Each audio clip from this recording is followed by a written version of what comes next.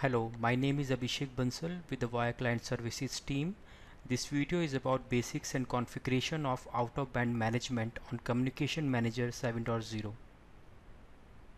Out-of-band management is a new feature introduced in Avaya or applications release 7.0. There are many other applications which supports out-of-band management like Session Manager, Avaya Enablement Services, etc. I will show you all these in coming slides. It has two major components. First, out-of-band management disable. It is the default setup, and the second, out-of-band management enable. It will separate the public traffic from the management traffic. The basics: out-of-band management is defined as physical or logical separation of user and management traffic. It could be attained either by different VLANs or different physical interfaces on two different servers altogether. Avaya or application, when out-of-band management is enabled, so it will run user services on one network interface, which includes IP phone registration, user configuration, media traffic, etc., and management services on another network interface, which includes administration, web pages, SSH connections, management traffic from system manager. There are many other applications which supports out-of-band management on application 7.0, which includes Communication Manager, Session Manager, System Manager, EDP with Presence, Applications Enablement Services, Appliance Virtualization Platform, which is also known as AVP, Branch Session Manager, WebLM, Cell, OVA. This is how out-of-band management looks while we are on the different servers. So this is the architecture of out-of-band management. We can see there are two different physical switch. One is assigned with the public interface and another would be assigned with out-of-band management. So the traffic would be segregated and would be separate from each other. So in this way we can attain a high security because every person cannot access the out-of-band management interface. Separation of traffic. How can we separate the traffic on the common servers? When out-of-band management is disabled, then we will have the management and user traffic on NIC 1 of the server or virtual machine NIC 0. The AVP management interface will also be on NIC 1.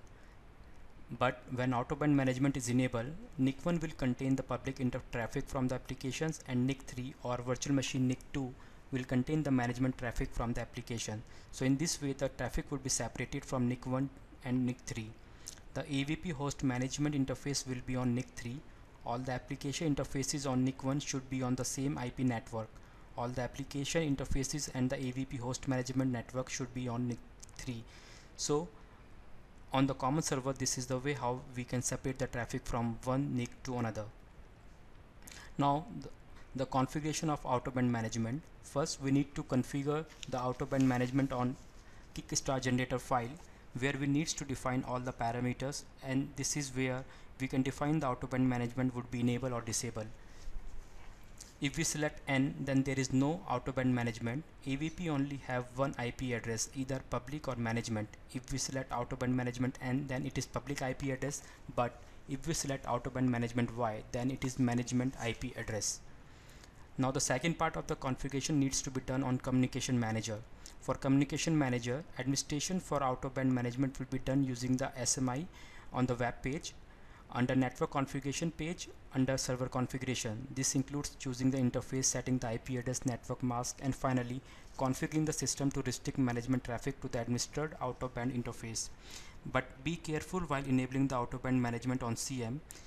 If it is enabled before testing, then it could hang the system, and moreover it leads to the situation when we need to reinstall the templates.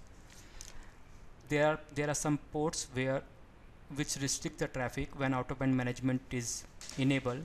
Those ports are 22, which is known as SSH, 2380161162443222 5022 and 5023.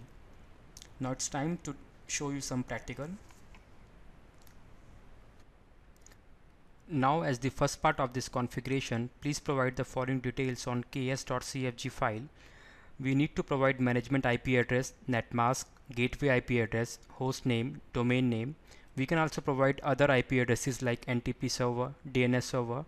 The important thing is that the out-of-band management is disabled by default. We can see in the following tab.